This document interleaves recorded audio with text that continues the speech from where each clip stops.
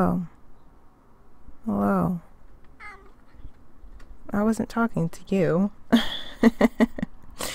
Okay. Hey everyone! Today's video is going to be a crafting, sort of, no-sew sewing project that I started, I don't even know how many years ago. I'm gonna say like 2 or 3 years ago?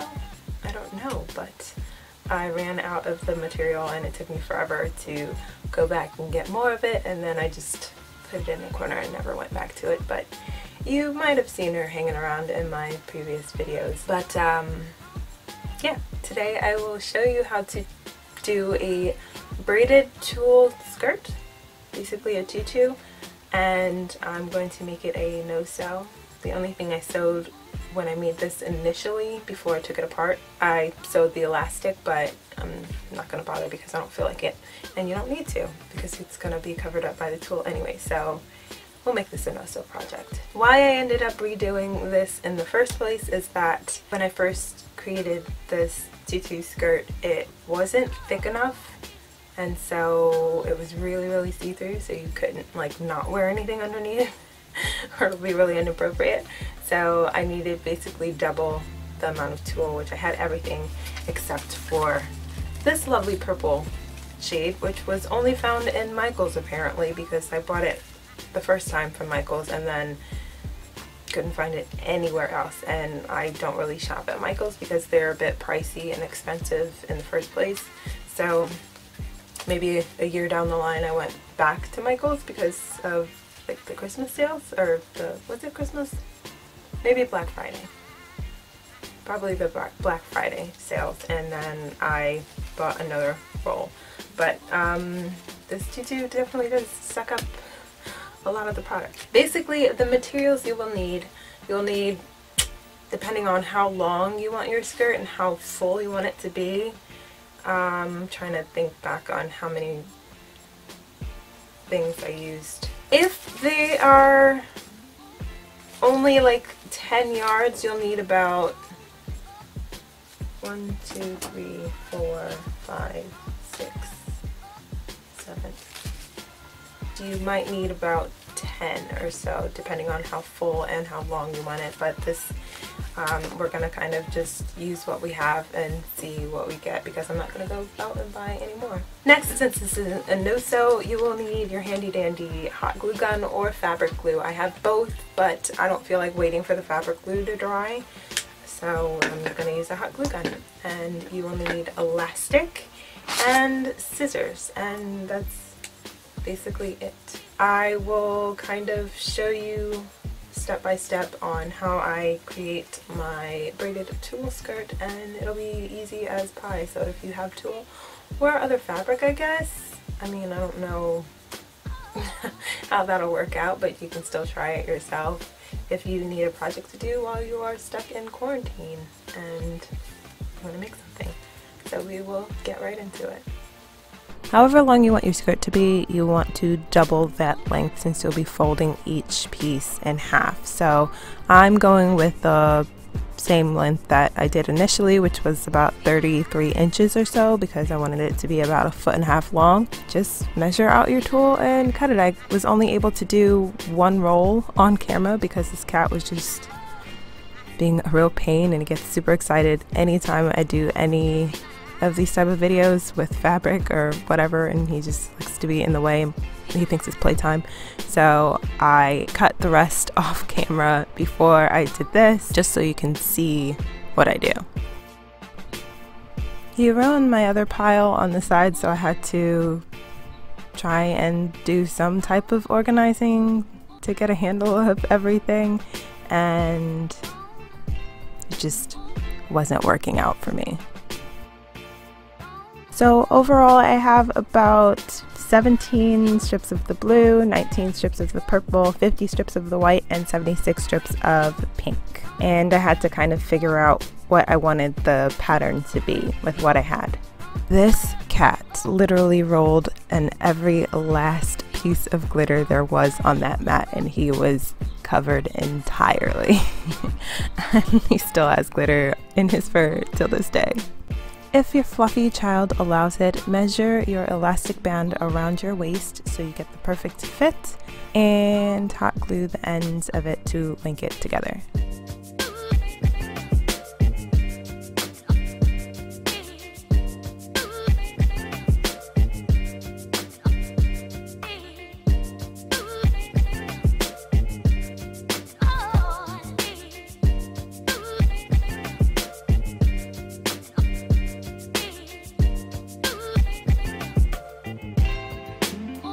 For the skirt application, you want to fold your tulle in half and take the loop part over the top of the elastic and wrap it around, leaving a hole, and you want to pull the ends of the tulle through it. To create the braided link chain, you're going to keep doing the loop process as you did initially, and you want to take one of the pieces from the previous tulle link and also pull that through the whole loop. I'm not sure if I'm explaining any of this properly, but you kind of can see what I'm doing, so you can follow along. And you just rinse and repeat this chain link. It does become difficult when you're using different types of tulle because the purple tulle is much thicker than the pink, and the glitter also makes it difficult to kind of wield it, and it makes it really messy, and I regret using it, but it does look pretty. So you do have to do a lot of fiddling and maneuvering and trying to make everything look the same. If I were to do this again, I would use one type of tulle, whether it be all glitter, so it's fluffy, or plain and more clean cut, organized looking.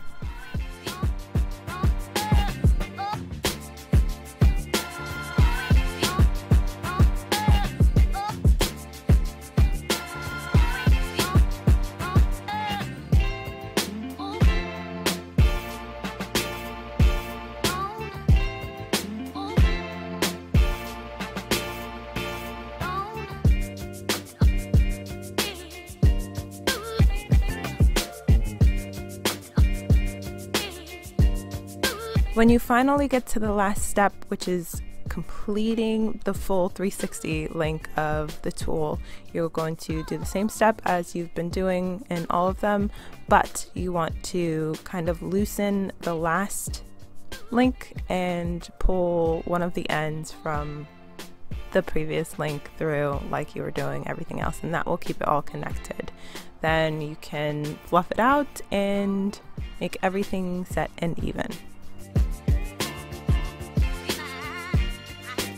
I ended up not using all of the tulle because I couldn't fit all of it onto the elastic band. It wasn't enough to make another skirt, and I wanted to get rid of this tulle, so I decided to make a set of wings by using cardboard, hot glue, and the tulle. I measured out about the length of my hand for the back frame piece, and I drew out 2 wings, and I folded the ends of each wing so I can connect it with the glue. You want to make sure it's kind of inverse flipped before you put the glue on, and you make sure it sits right. I didn't do that in the first place, and I ended up having to glue the other side, but it doesn't matter because it's all getting covered anyways. Then you can go wild and crazy with however you want to glue your tulle onto your wing. Just make sure you leave the very middle of the frame blank because you don't want it to be really itchy on your back, and you want it to sit properly, and you want to have enough space for you to properly glue on your straps.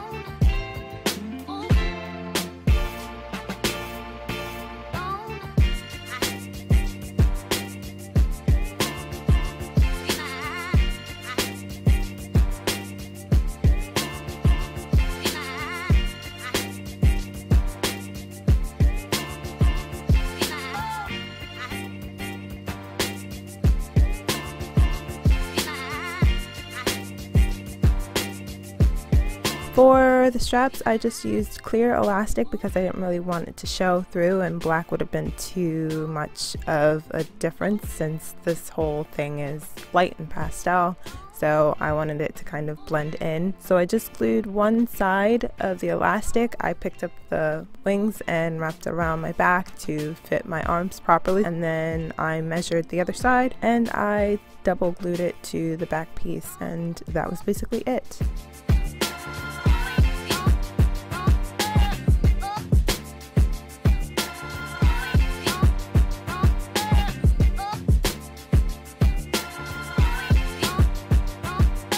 The back was kind of empty, so I terribly folded a golden ribbon to make a bow for the back to put everything together, but I'm probably going to take that off and redo the bow and make it nicer, but you get the gist of it. So thanks for watching. Hope you found it easy, and you can now braid your own tulle skirts and have a bunch of tutus if you want. I don't know.